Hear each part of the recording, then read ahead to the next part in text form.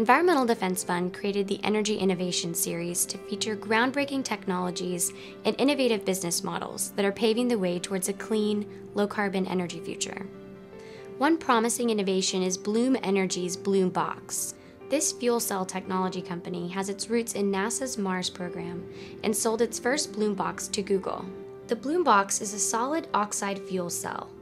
It converts fuel into electricity through a chemical process that is much more efficient than conventional combustion, resulting in much lower emissions. It produces massive amounts of on-site power at low cost.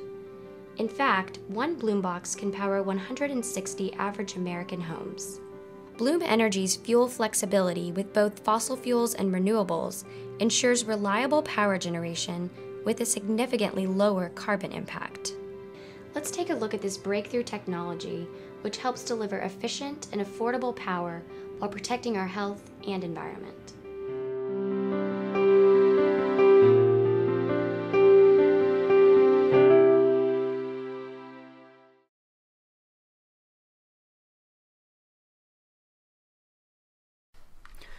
A fuel cell is like a battery that always runs.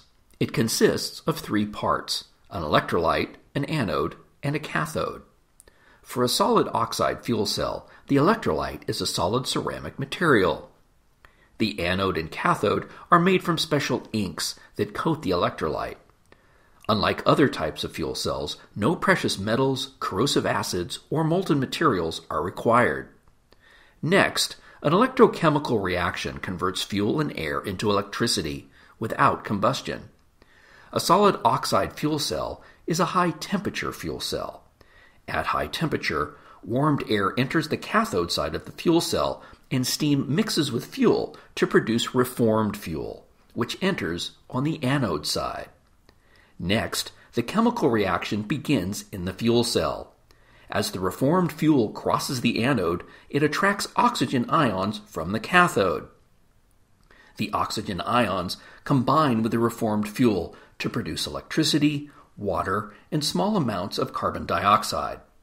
The water gets recycled to produce the steam needed to reform the fuel. The process also generates the heat required by the fuel cell. As long as there is fuel, air, and heat, the process continues producing clean, reliable, affordable energy.